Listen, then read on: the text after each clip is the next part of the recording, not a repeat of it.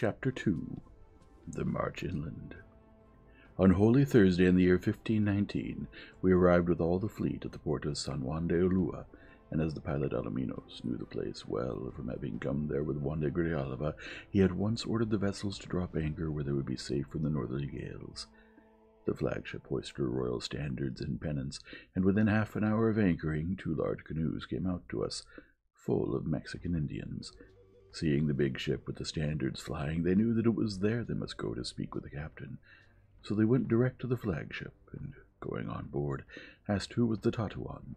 which in their language means the chief. Doña Marina, who understood the language well, pointed him out. Then the Indians paid many marks of respect to Cortez, according to their usage, and bade him welcome, and said that their lord, as servant to the great Montezuma, had sent them to ask what kind of men we were, and of what we were in search, and added that if we were in need of anything for ourselves or the ships, that we should tell them, and they would supply it. Our Cortez thanked them through the 2 interpreters, Aguilar and Doña Marina, and ordered food and wine to be given them, and some blue beads, and after they had drunk, he told them that we came to see them and to trade with them, and that our arrival in their country should cause them no uneasiness, but be looked on by them as fortunate. The messengers returned on shore well content, and the next day, which was Good Friday, we disembarked with the horses and guns on some sand hills which rise to a considerable height, for there was no level land, nothing but sand dunes, and the artilleryman Mesa placed the guns in position to the best of his judgment. Then we set up an altar where Mass was said, and we made huts and shelters for Cortez and the captains, and 300 of the soldiers brought wood and made huts for themselves, and we placed the horses where they would be safe, and in this way was Good Friday passed. The next day, Saturday, Easter Eve, many Indians arrived sent by a chief who was governor under Montezuma, named Pitalpitok, whom we afterwards called Ovandillo. And they brought axes and dressed wood for the huts of the Captain Cortez and the other ranchos near to it, and covered them with large cloths on account of the strength of the sun, for the heat was very great. And they brought fowls, and maize cakes and plums, which were then in season, and I think that they brought some gold jewels, and they presented all these things to Cortez, and said that the next day a governor would come and would bring more food. Cortez thanked them heartily and ordered them to be given certain articles in exchange, with which they went away well content. The next day, Easter Sunday, the governor whom they spoke of arrived. His name was Tendile, a man of affairs, and he brought with him Pitalpitok, who was also a man of importance among the natives, and there followed them many Indians with presents of fowls and vegetables. Tendile ordered these people to stand aside on a hillock, and with much humility made 3 obeisances to Cortez according to their customs, and then to all the soldiers who were standing around. Cortez bade them welcome through our interpreters, and embraced them, and asked them to wait, as he wished presently to speak to them. Meanwhile he ordered an altar to be made as well as it could be done in the time, and Fray Bartolome de Melo, who was a fine singer, chanted Mass, and Padre Juan Diaz assisted, and the 2 governors and the other chiefs who were with them looked on. When Mass was over, Cortez and some of our captains and the 2 Indian officers of the great Montezuma dined together. When the tables had been cleared away, Cortez went aside with the 2 caciques and our 2 interpreters, and explained to them that we were Christians, and vassals of the greatest lord on earth, who had many great princes as his vassals and servants, and that it was at his orders that we had come to this country, because for many years he had heard rumors about the country and the great prince who ruled it, that he wished to be friends with this prince, and to tell him many things in the name of the emperor, which things, when he knew and understood them, would please him greatly. Moreover, he wished to trade with their prince and his Indians in good friendship, and he wanted to know where this prince would wish that they should meet, so they might confer together. Tendile replied somewhat proudly, and said, "You have only just now arrived, and you already asked to speak with our prince. Accept now this present which we give you in his name, and afterwards you will tell me what you think fitting." With that he took out a bataca, which is a sort of chest, many articles of gold beautifully and richly worked, and ordered 10 loads of white cloth made of cotton and feathers to be brought, wonderful things to see, besides quantities of food. Cortez received it all with smiles in a gracious manner, and gave in return beads of twisted glass, and other small beads from Spain, and he begged them to send to their towns to ask the people to come and trade with us, as he had brought many beads to exchange for gold, and they replied that they would do as he asked. Cortez then ordered his servants to bring an armchair, richly carved and inlaid with some margaritas, stones with many intricate designs in them, and a string of twisted glass beads packed in cotton scented with musk, and a crimson cap with a golden medal engraved with the figure of St. George on horseback, lance in hand, slaying the dragon. And he told Tendile that he should send the chair to his prince Montezuma, so that he could be seated in it when Cortez, came to see and speak with him, and that he should place the cup on his head, and that the stones and all the other things were presents from our lord the king, as a sign of his friendship, for he was aware that Montezuma was a great prince, and Cortez asked that a day and a place might be named where he could go to see Montezuma. Tendile received the present, and said that his lord Montezuma was such a great prince that it would please him to know our great king, and that he would carry the present to him at once and bring back a reply. It appears that Tendile brought with him some clever painters, such as they had in Mexico, and ordered them to make pictures true to nature of the face and body of Cortez, and all his captains, and of the soldiers, ships, sails, and horses, and of Dona Marina and Aguilar, even of the 2 greyhounds, and the cannon and cannonballs, and all of the army we had brought with us, and he carried the pictures to his master.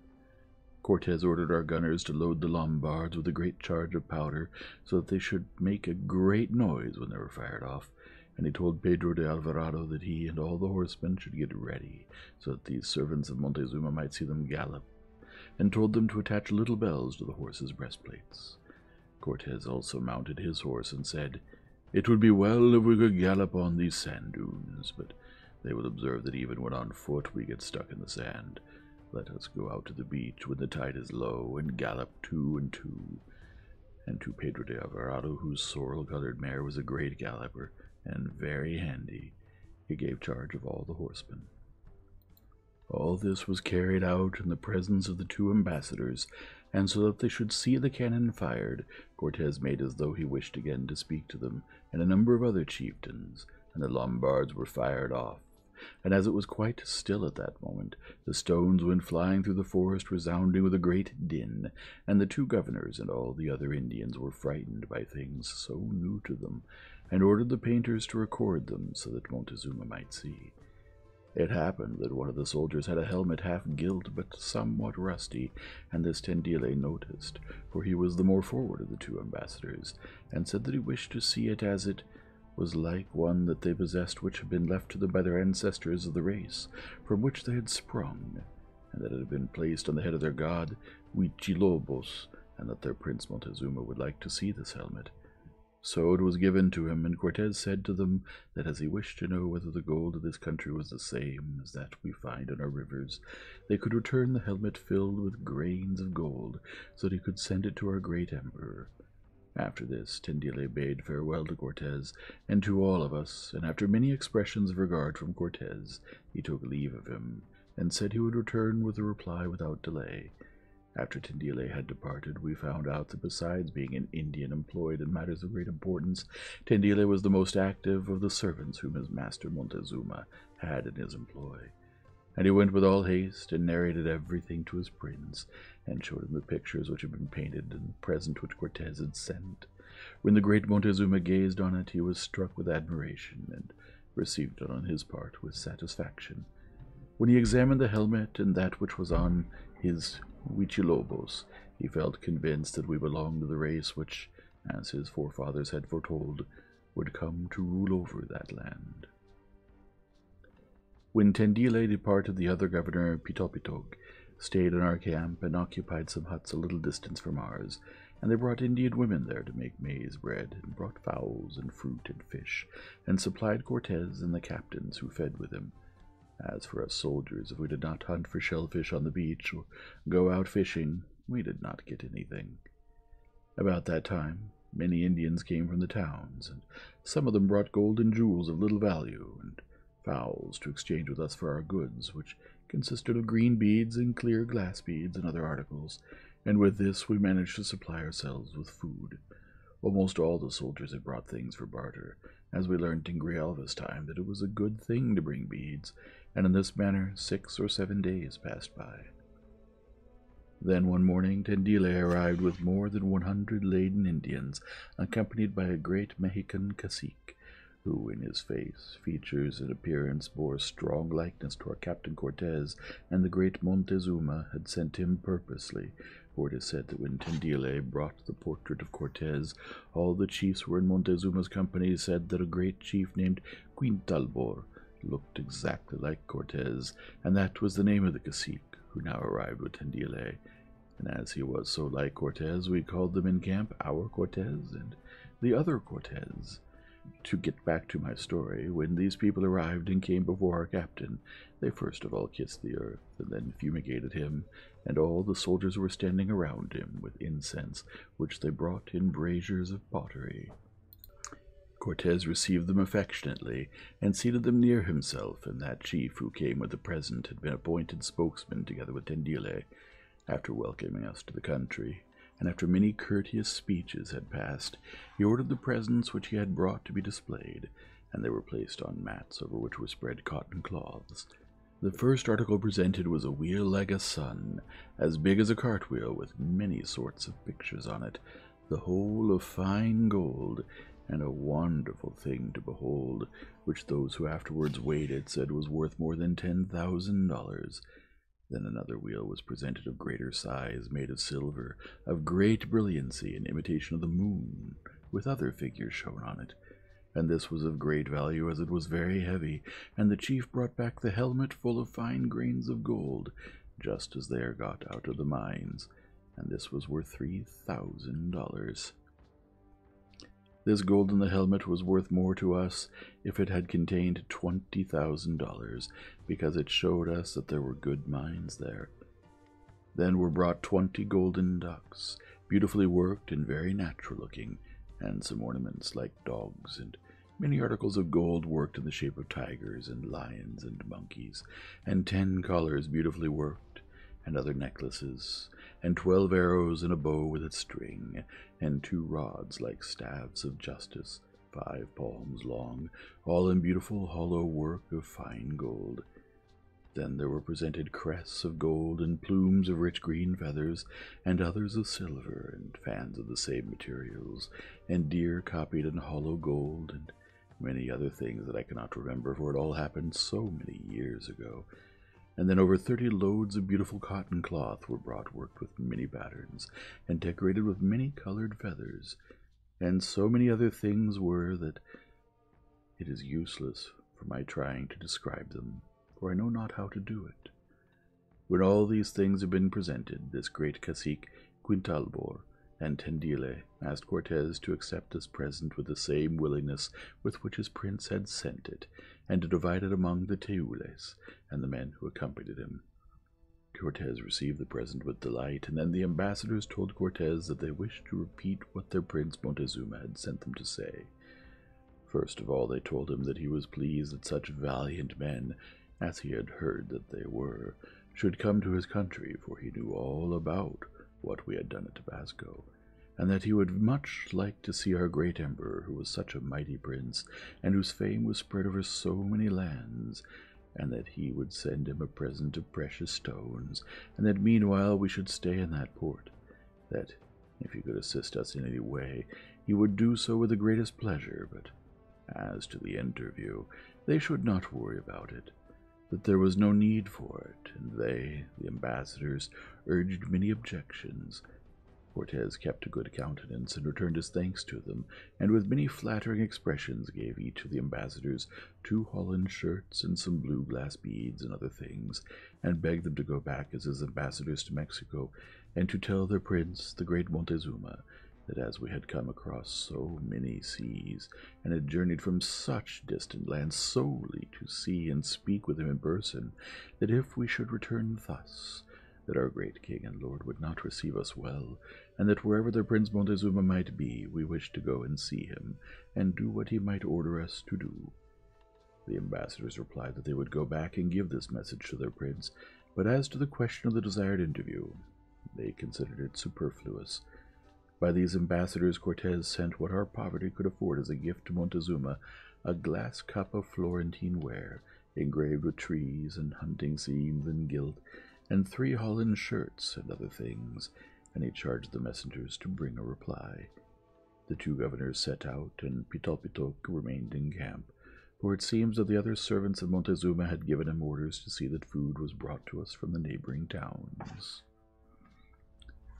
As soon as the messengers had been sent off to Mexico, Cortez dispatched 2 ships to explore the coast further along, and to seek out a safe harbor, and search for lands where we could settle, for it was clear that we could not settle on those sand dunes, both on account of the mosquitoes and the distance from other towns. They did as they were told, and arrived at the Rio Grande, which is close to Panuco. They were not able to proceed any further on account of the strong currents. Seeing how difficult the navigation had become, they turned round and made for San Juan de Ulua, without having made any further progress. I must now go back to say that the Indian Pitalpitok, who remained behind to look after the food, slackened his efforts to such an extent that no provisions reached the camp, and we were greatly in need of food, for the cassava turned sour from the damp and rotted and became foul with weevils, and if we had not gone hunting for shellfish, we should have had nothing to eat. The Indians who used to come bringing gold and fowls for barter did not come in such numbers as on our first arrival, and those who did come were very shy and cautious, and we began to count the hours that must elapse before the return of the messengers who had gone to Mexico. We were thus waiting when Tendile returned accompanied by many Indians, and after having paid their respects in the usual manner by fumigating Cortez and the rest of us with incense, he presented 10 loads of fine, rich feathercloth, and 4 chalquihuites, which are green stones of very great value, and held in the greatest esteem among the Indians, more than emeralds are by us, and certain other gold articles. Not counting the chalquihuites, the gold alone was said to be worth $3,000. Then Tendile and Pitalpitok went aside with Cortez and Dona Marina and Aguilar, and reported that their Prince Montezuma had accepted the present, and was greatly pleased with it. But as to an interview, that no more should be said about it, that these rich stones of chalquihuite should be sent to the great emperor, as they were of the highest value, each one being worth more, and being esteemed more highly than a great load of gold, and that it was not worth while to send any more messengers to Mexico. Cortez thanked the messengers and gave them presents, but it was certainly a disappointment to him to be told so distinctly that we could not see Montezuma, and he said to some soldiers who happened to be standing near, "Surely this must be a great and rich prince, and some day, please God, we must go and see him." And the soldiers answered, "We wish that we were already living with him." Let us now leave this question of visits, and relate that it was now the time of the Ave Maria, and at the sound of a bell which we had in the camp, we all fell on our knees before a cross placed on a sandhill, and said our prayers of the Ave Maria before the cross. When Tendile and Pitalpitok saw us thus kneeling, as they were very intelligent, they asked what was the reason that we humbled ourselves before a tree cut in that particular way. As Cortez heard this remark, he said to the Padre de la Merced, who was present, "It is a good opportunity, Father, as we have good material at hand, to explain through our interpreters matters touching our holy faith." And then he delivered a discourse to the caciques so fitting to the occasion that no good theologian could have bettered it. Cortez said many things very well expressed, which they thoroughly understood, and they replied that they would report them to their Prince Montezuma. Cortez also told them that one of the objects for which our great emperor had sent us to their countries was to abolish human sacrifices and the other evil rites which they practiced, and to see that they did not rob one another or worship those cursed images. And Cortez prayed them to set up in their city, in the temples where they kept the idols which they believed to be gods, a cross like the one they saw before them, and to set up in the same place an image of Our Lady, which he would give them, with her precious son in her arms, and they would see how well it would go with them, and what our God would do for them. I recall to mind that on this latest visit many Indians came with Tendile who were wishing to barter articles of gold, which, however, were of no great value. So all the soldiers set about bartering, and the gold which we gained by this barter we gave to the sailors who were out fishing in exchange for their fish, so as to get something to eat, for otherwise we often underwent great privations through hunger. Cortez was pleased at this, although he pretended not to see what was going on. When the friends of Diego Velazquez saw that some of us soldiers were bartering for gold, they asked Cortez why he permitted it, and said that Diego Velazquez did not send out the expedition in order that the soldiers should carry off most of the gold, and that it would be as well to issue an order that for the future no gold should be bartered for by anyone but Cortez himself, and that all the gold already obtained should be displayed so that the royal fifth might be taken from it, and that some suitable person should be placed in charge of the treasury. To all this Cortez replied that all they said was good, and that they themselves should name that person, and they chose Gonzalo Mejia. When this had been done, Cortez turned to them with angry mien and said, "Observe, gentlemen, that our companions are suffering great hardships from want of food, and it is for this reason that we ought to overlook things, so that they may all find something to eat. All the more so as the amount of gold they bargain for is but a trifle, and God willing, we are willing to obtain a large amount of it. However, there are two sides to everything. The order has been issued that bartering for gold shall cease, as you desired. We shall see next what we will get to eat." I will go on to relate how one morning we woke up to find not a single Indian in any of their huts, neither those who used to bring the food, nor those who came to trade, nor Pitalpitok himself. They had all fled without saying a word. The cause of this, as we afterwards learned, was that Montezuma had sent orders to avoid further conversation with Cortez and those in his company. For it appears that Montezuma was very much devoted to his idols, named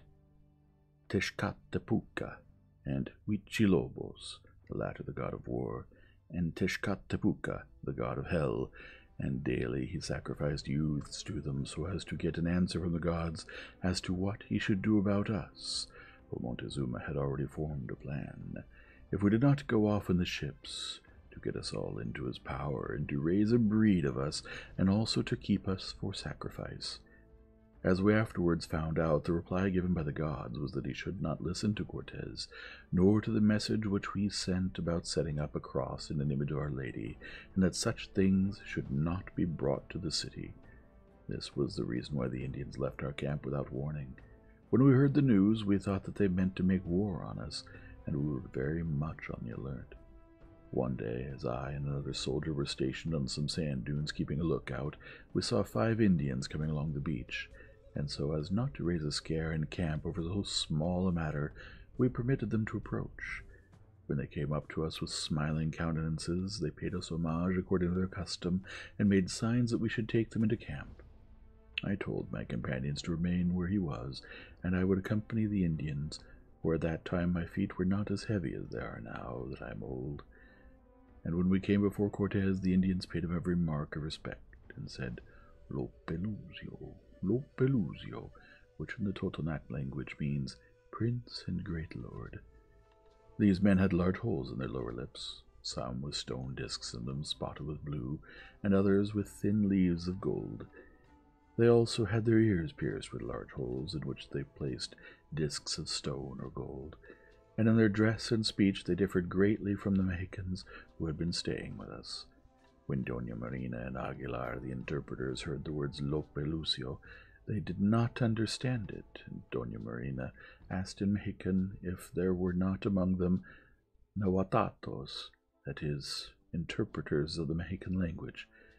and 2 of the 5 answered yes, that they understood and spoke it, and they bade us welcome, and said that their chief had sent them to ask who we might be, and that it would please him to be of service to such valiant men, for it appeared that they knew about our doings at Tabasco and Champoton,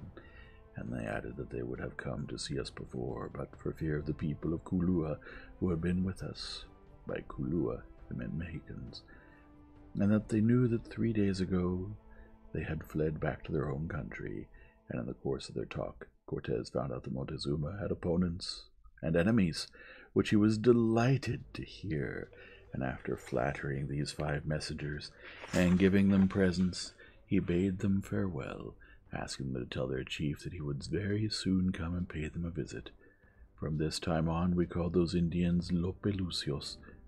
I must leave them now and go on to say that into those sand dunes where we were camped, there were always many mosquitoes, both long-legged ones and small ones, which are called jejenes, which are worse than the large ones, and we could get no sleep on account of them. We were very short of food, and the cassava bread was disappearing, and what there was of it was very damp and foul with weevils. Some of the soldiers who possessed Indians in the island of Cuba were continually sighing for their homes, especially the friends and servants of Diego Velazquez. When Cortez noted the state of affairs and the wishes of these men, he gave orders that we should go to the fortified town which had been seen by Montejo and the pilot Alaminos, named Quiahuiztlan, where the ships would be under the protection of the rock which I have mentioned.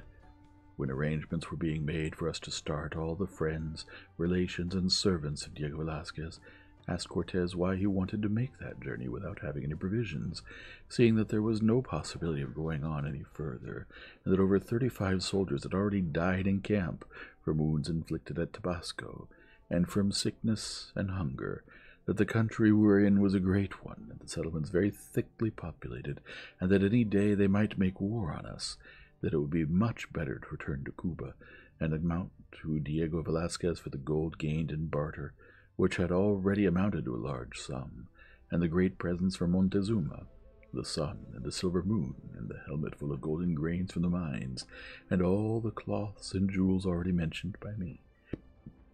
Cortez replied to them that it was all not good advice to recommend our going back without reason, that hitherto we could not complain of our fortune, and should give thanks to God who was helping us in everything,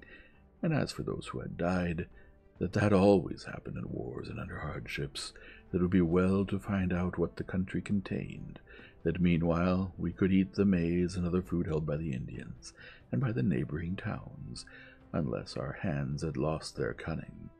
With this reply, the partisans of Diego Velazquez were somewhat, but not wholly appeased, for there were already cliques formed in camp, who discussed the return to Cuba. It appears that Cortez had already talked the matter over with Alonso Hernandez Puertocarrero and Pedro de Alvarado and his 4 brothers Jorge, Gonzalo, Gomez, and Juan, and with Cristobal de Olid, Alonso de Avila, Juan de Escalante, Francisco de Lugo, and with me and other gentlemen and captains, and suggested that we should beg of him to be our captain.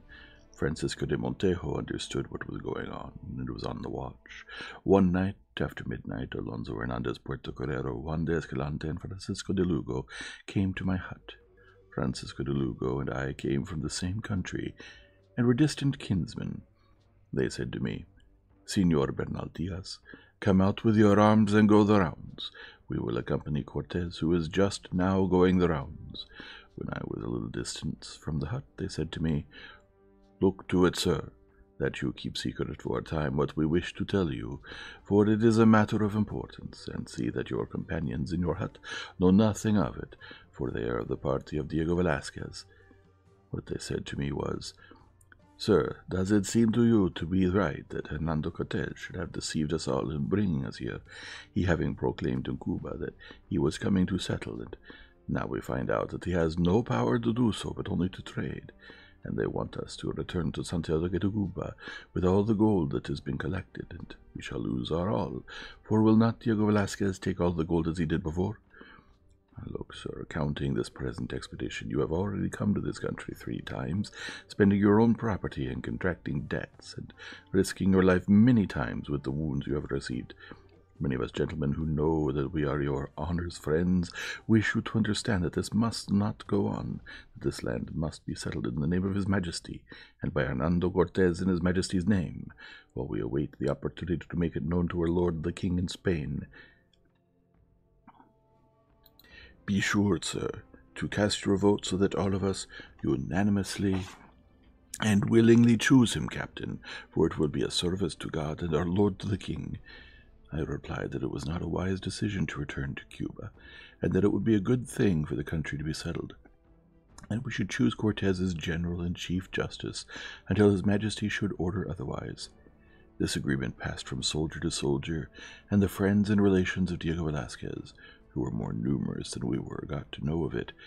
and with overbold words asked Cortez why he was craftily arranging to remain in this country, instead of returning to render an account of his doings to the man who had sent him as captain. And they told him that Diego Velazquez would not approve of it, and that the sooner we embarked, the better. And there was no use in his subterfuges and secret meetings with the soldiers, for we had neither supplies nor men, nor any possibility of founding a settlement. Cortez answered, without a sign of anger, and said that he agreed with them, that he would not go against the instructions and notes which he had received from Diego Velazquez, and he issued an order for us all to embark on the following day, each one in the ship in which he had come. We who had made the agreement answered that it was not fair to deceive us so, that in Cuba he had proclaimed that he was coming to make a settlement, whereas he had only come to trade, and we demanded on behalf of our Lord God and of his Majesty that he should at once form a settlement and give up any other plan, because that would be of the greatest benefit and service to God and the king, and they placed many other well-reasoned arguments before him, saying that the natives would never let us land again as they had done this time, and that as soon as a settlement was made in the country, soldiers would gather in from all the islands to give us help, and that Velazquez had ruined us all by stating publicly that he had received a decree from his Majesty to form a settlement, the contrary being the case, that he wished to form a settlement, and to let those depart who desired to return to Cuba. So Cortez agreed to it, although he pretended to need much begging, as the saying goes. "You are very pressing, and I want to do it," and he stipulated that we should make him Chief Justice and Captain General, and the worst of all that we conceded was that we should give him a fifth of all the gold which should be obtained, after the royal fifth had been deducted, and then we gave him the very fullest powers in the presence of the king's notary, Diego de Godoy, embracing all that I have here stated. We at once set to work to found and settle a town which was called the Villarica de la Vera Cruz, because we arrived on Thursday of the Last Supper and landed on Holy Friday of the Cross,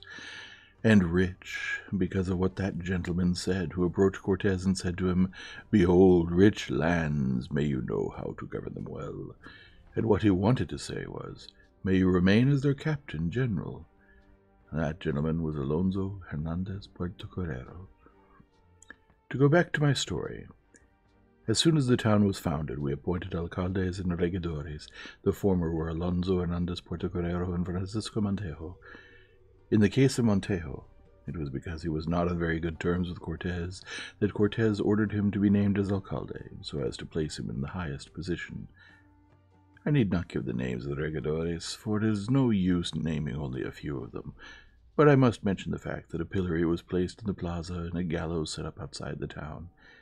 We chose Pedro de Alvarado as captain of expeditions, and Cristobal de Olid as maestro de campo. Juan de Escalante was chosen chief alguacil, Gonzalo Mejia treasurer, and Alonso de Avila accountant. A certain Corral was named as ensign, because Villarroel, who had been ensign, was dismissed from the post on account of some offense he had given Cortez about an Indian woman from Cuba. Ochoa, a Biscayan, and Alonso Romero were appointed alguaciles of the camp. It will be said that I have made no mention of the Captain Gonzalo de Sandoval.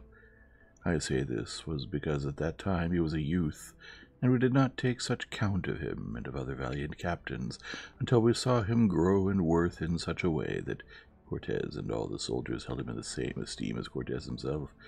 as I shall tell later on.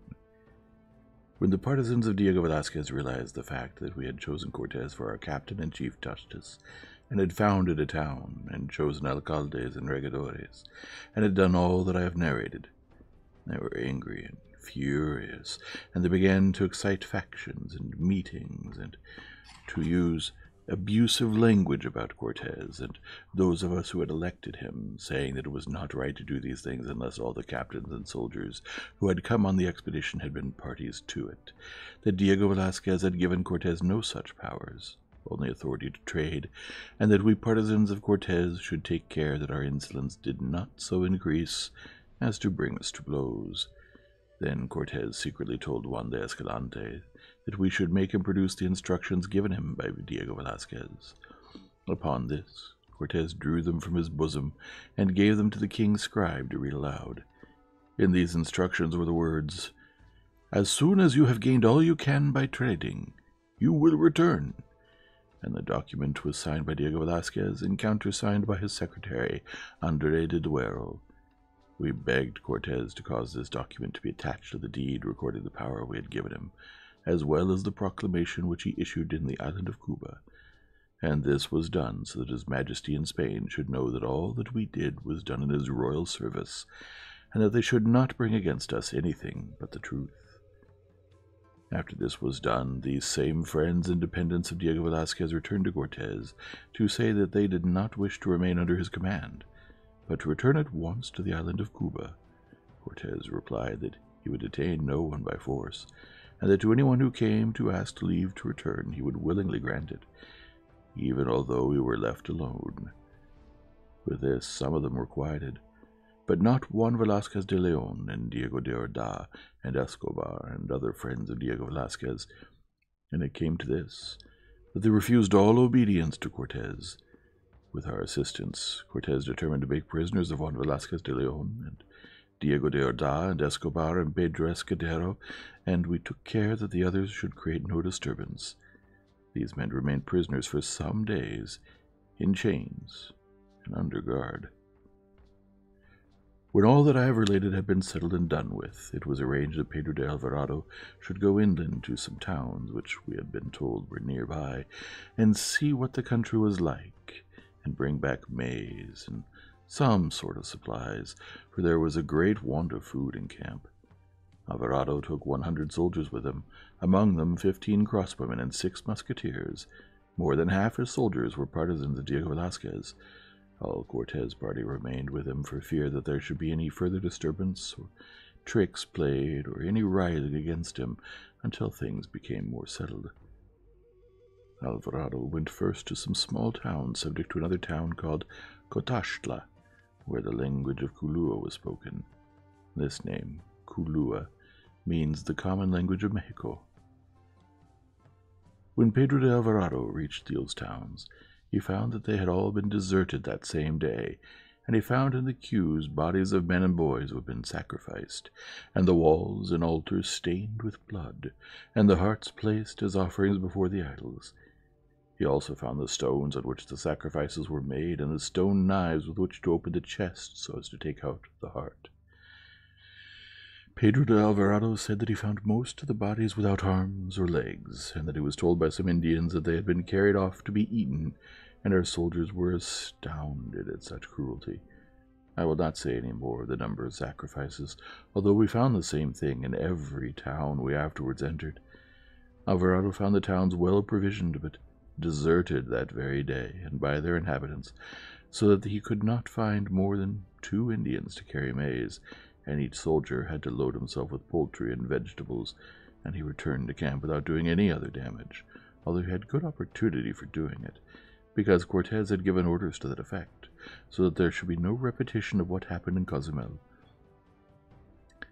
We were pleased enough in camp, even with the little food that had been brought, for all evils and hardships disappear when there is plenty to eat. And to go back to my story,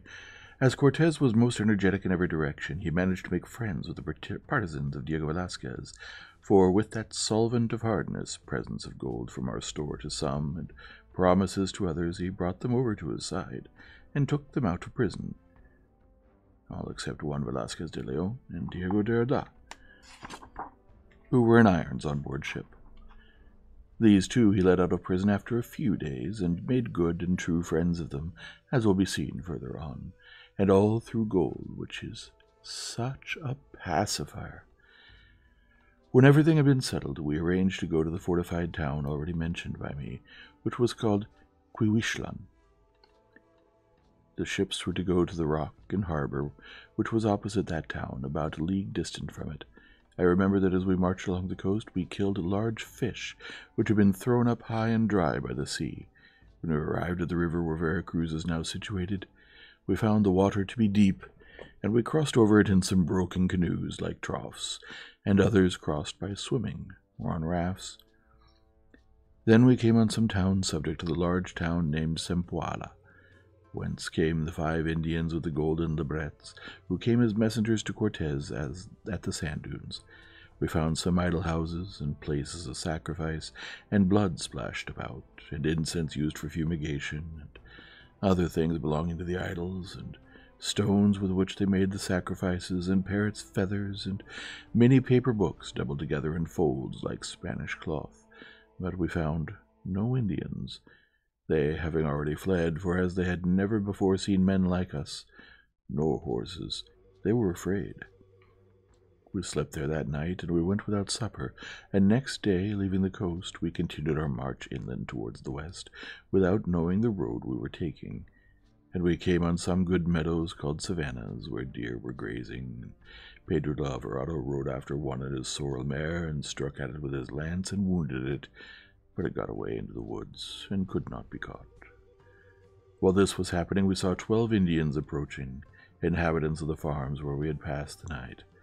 They came straight from their cacique, and brought fowls and maize cakes, and they said to Cortez, through our interpreters, that their chief had sent the fowls for us to eat, and begged us to come to his town, which was, according to the signs they made, distant 1 sun's, that is, 1 day's, march. Cortez thanked them, and made much of them, and we continued our search, and slept in another small town,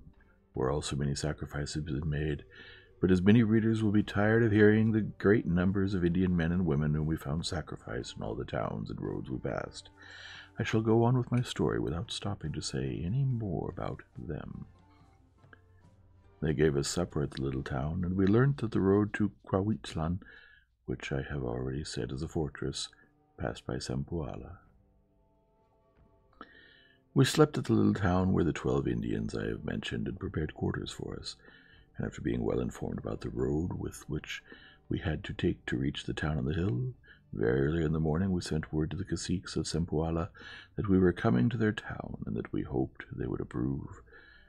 Cortez sent 6 of the Indians with this message, and kept the other 6 as guides. He also ordered the guns, muskets, and crossbows to be kept ready for use, and sent scouts on ahead on the lookout. And horsemen, and all the rest of us were kept on the alert, and in this way we marched to within a league of the town. As we approached, 20 Indian chieftains came out to receive us in the name of the cacique, and brought some cones made of the roses of the country with a delicious scent, which they gave to Cortez, and those on horseback with every sign of friendliness, and they told Cortez that their lord was awaiting us at our apartments, for as he was a very stout and heavy man, he could not come out to receive us himself. Cortez thanked them, and we continued our march, and as we got among the houses and saw what a large town it was, larger than any we had yet seen, we were struck with admiration. It looked like a garden with luxuriant vegetation, and the streets were so full of men and women who had come to see us that we gave thanks to God at having discovered such a country. Our scouts, who were on horseback, reached a great plaza with courts, where they had prepared our quarters, and it seems that during the last few days they had been whitewashed and burnished, a thing they knew well how to do, and it seemed to one of the scouts that this white surface which shone so brightly must be silver, and he came back at full speed to tell Cortez that the walls of the houses were made of silver. Doña Marina and Aguilar said that it must be plaster or lime, and we had a good laugh for the man's silver and excitement, and always afterwards we told him that everything white looked to him like silver. I will leave our jokes, and say that we reached the buildings, and the fat cacique came out to receive us in the court. He was so fat that I shall call him by this name, and he made deep obeisance to Cortez, and fumigated him, as is their custom, and Cortez embraced him, and we were lodged in fine and large apartments, to tell us all, and they gave us food, and brought some baskets of plums, which were very plentiful at that season, and maize cakes, and as we arrived ravenous and had not seen so much food for a long time, we called the town Villaviciosa. Cortez gave orders that none of the soldiers should leave the plaza, and that on no account should they give any offense to the Indians. When the fat cacique heard that we had finished eating, he sent to tell Cortez that he wished to come and visit him, and he came in company with a great number of Indian chieftains, all wearing large gold libre and rich mantles. Cortez left his quarters to go out and meet them, and embraced the cacique with great show of caressing and flattery, and the fat cacique ordered a present to be brought, which he had prepared, consisting of gold, jewels, and cloths. But although it did not amount to much, and was of little value, he said to Cortez, Lo pelusio, accept this in good part. If I had more, I would give it to you.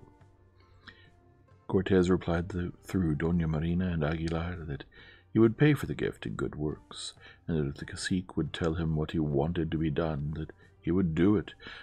for we were the vassals of a great prince, the Emperor Don Carlos, who had sent us to redress grievances and punish evildoers, and to put an end to human sacrifices. And he explained to them that many things touching our holy religion. When the fat cacique heard this, he sighed and complained bitterly of the great Montezuma and his governors, saying that he had recently been brought under his yoke, that all his gold and jewels had been carried off, and he and his people were so grievously oppressed that they dared do nothing without Montezuma's orders, for he was the lord over many cities and countries, and ruled over countless vassals and armies of warriors. As Cortez knew that he could not attend at that time to the complaints which they made, he replied that he would see to it that they were relieved of their burdens, that he was now on the way to visit his alcaldes, for so they call the ships in the Indian language, and take up his residence and make his headquarters in the town of Quihuitzlan, and that as soon as he was settled there, he would consider the matter more thoroughly. To this the fat cacique replied that he was quite satisfied that it should be so. The next morning we left Cempoala, and there were awaiting our orders over 400 Indian carriers, who carry 50 pounds weights on their backs, and march 5 leagues with it. When we saw so many Indians to carry burdens, we rejoiced, as before this those of us who had not brought Indians with us from Cuba had to carry knapsacks on our own backs, and only 6 or 7 Cubans had been brought on the fleet. Doña Marina and Aguilar told us that at these parts, in times of peace, the caciques are bound to furnish tamenes to carry burdens, as a matter of course, and from this time forward, whenever we went, we asked for Indians to carry loads. Cortez took leave of the fat cacique, and on the following day we set out on our march, and slept at a little town which had been deserted near to Quihuitzlan, and the people of Cempoala brought us food. The next day, about 10 o'clock, we reached the fortified town, which stands amid great rocks and lofty cliffs, and if there had been any resistance, it would have been very difficult to capture it. Expecting that there would be fighting, we kept a good formation with the artillery in front, and marched up to the fortress in such a manner that if anything had happened, we could have done our duty. We went halfway through the town without meeting a single Indian to speak to, at which we were very much surprised, for they had fled in fear that very day when they had seen us climbing up to their houses. When we had reached the top of the fortress in the plaza nearby where they had their queues and great idol houses, we saw 15 Indians awaiting us, all clad in good mantles, and each one with a brazier in his hand containing incense, and they came to where Cortez was standing, and fumigated him, and all the soldiers who were standing near, and with deep obeisances, they asked pardon for not coming out to meet us, and assured us that we were welcome, and asked us to rest. And they said that they had fled, and kept out of the way, until they could see what sort of things we were, for they were afraid of us, and of our horses, but that night they would order all the people to come back to the town. Cortez displayed much friendship toward them, and he gave them some green beads and other trifles from Spain, and they brought fowls and maize cakes.